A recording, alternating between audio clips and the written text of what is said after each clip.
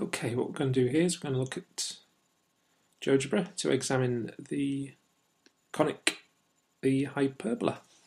And a hyperbola, let me draw it for you, looks something like this. There's a typical hyperbolic shape.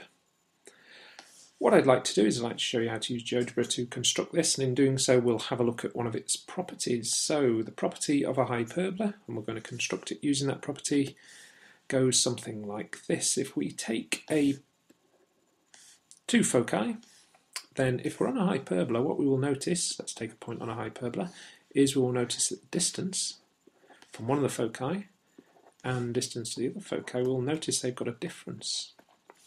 Now, as we start moving along the hyperbola, what we will notice is that that difference remains constant, and it's going to be this property that we will use, this constant difference of the distance to the foci, to construct and draw. So let's go back to GeoGebra and use that idea. Get rid of the ready-made one there, and first thing, 2 points, those are going to be our foci. Then what we will do is put a slider on the screen, and this first slider I think is going to be our difference.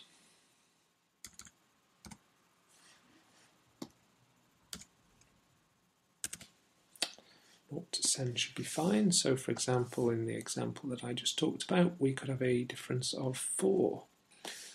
A second slider, and this is going to be the distance from foci A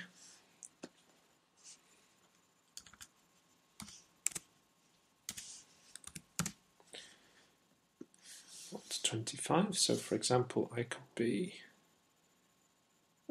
10 away from A, and to find those points, a circle with centre A and radius A.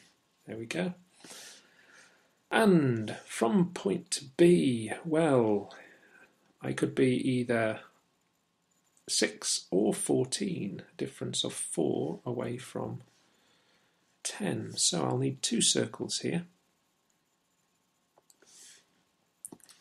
One I think will be A plus the difference of 4 in this case, and the second circle, once again centred on B, will be A minus the difference.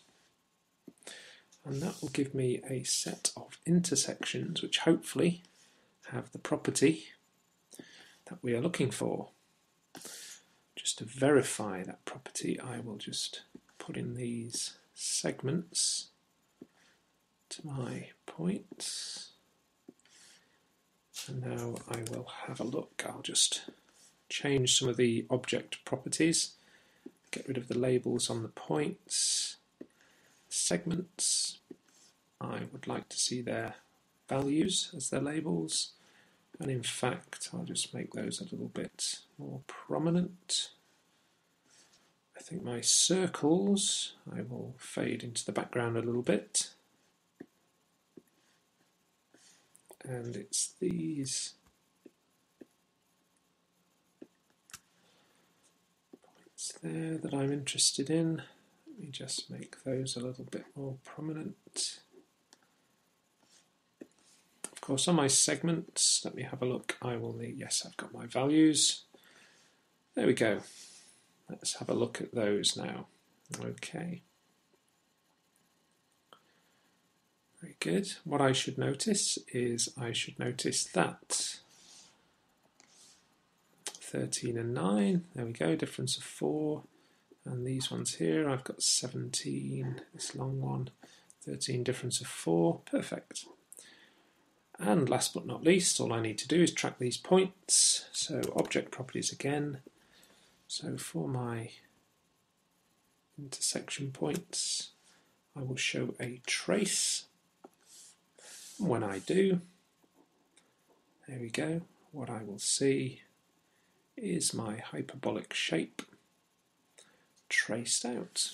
Very good. And of course you can then play around with this a little bit. Let me put my foci a little closer together, perhaps decrease my difference a little,